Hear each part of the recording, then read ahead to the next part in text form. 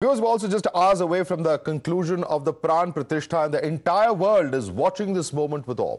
In the run-up to the Mandir Puja, the Prime Minister also undertook a special 11-day ritual, or following the Yama Niyama, during which he made multiple visits to the southern part of the country and constantly spoke of the relevance of the south in the Ramayana.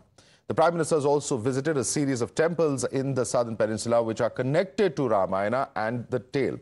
The Prime Minister started the 11-day ritual with a visit to the Kalaram temple in Nashik on the 12th of January. The Prime Minister listened to verses of the Bhavartha Ramayana in Marathi and offered darshan to the Lord. In fact, the temple is also situated in the Panchvati region of Maharashtra, where Lord Ram, Sita and Lakshman are believed to have spent much of their 14-year exile. It's also believed that Lord Ram killed 14,000 demons here in just 1.5 minutes, and hence the name Kalaram, as he invoked his Kala Roop. The Prime Minister offers prayers on day 1 of the 11-day ritual. Listen to all of the verses of the Bhavat Ramayana is the detail that we've been telling you. Also, he's been to the Veerbhadra temple in Lepakshi, where in fact he listened to the Ranganath Ramayana in Telugu as well. This is believed to be the place where Jatayu fell after being badly injured and fell during his fight with Lankan King Ravan. It's also believed that Lord Ram met Jatayu here and learned about Sita's kidnapping. Let's quickly take this across to some of our reporters who are at many of these temples where the Prime Minister has visited. In fact, we have Somit joining us live from Hyderabad. Arunil is at Nasik, and Neha joins us from Lepakshi in Andhra Pradesh as well. Neha, I'm going to come to you first. One of the pictures that we had seen is the Prime Minister, and I believe you have the priest of the Lepakshi temple with you. Can you take us through what he has told you about the Prime Minister's visit there, whether he was able to interact with the Prime Minister? Because it's very significant that the Prime Minister is virtually tracing the entire journey of the Ramayana through his visits to all of these temples.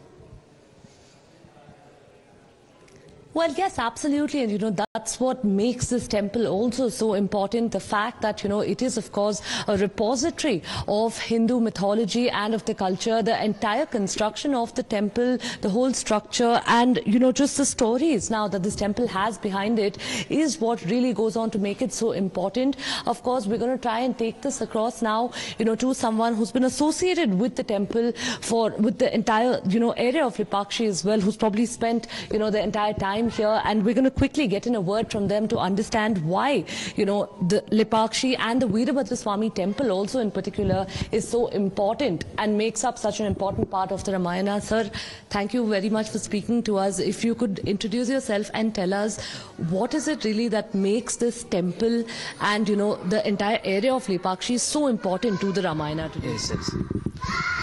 Madam, my name is Lepakshi Ram Prasad, President, Anna Prasadam Seva Trust, Lepakshi. Actually, Lepakshi is an ancient place.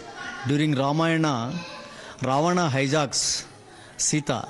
At that time, Jatayu bird abducts the Ravana, and Ravana cuts the wings and it falls down. In search of Sita, Rama came across Jatayu and gave moksha, and at that time he told Lepakshi, because get a bird.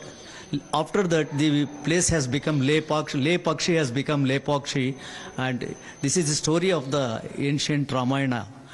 Afterwards, after a long period, during the last regime of Vijayanagara dynasty, they have ruled Penugonda as capital. At that time, the importance of this place, they have decided to that's the importance as far as here. Lepakshi is concerned. Neha, please hold on to your thoughts for a minute. I want to quickly bring in Arunil as well. Arunil, now Nasik is very, very significant. The Kalaram temple is with the Prime Minister announced the Anushthan of 11 days, and we all know the kind of restrictions that he has been undertaking ahead of this Pran Pratishtha ceremony that's to take place about 2 hours from now. Very, very significant, because the number of restrictions that you would have to follow in terms of food, in terms of diet, in terms of practices, sleeping on the ground, etc. It was all announced there, and it's very significant because that is a very, very important chapter in the Ramayana where Lord Ram is believed to have spent a long period in that entire region. What are the people at the temple telling you, Arunil?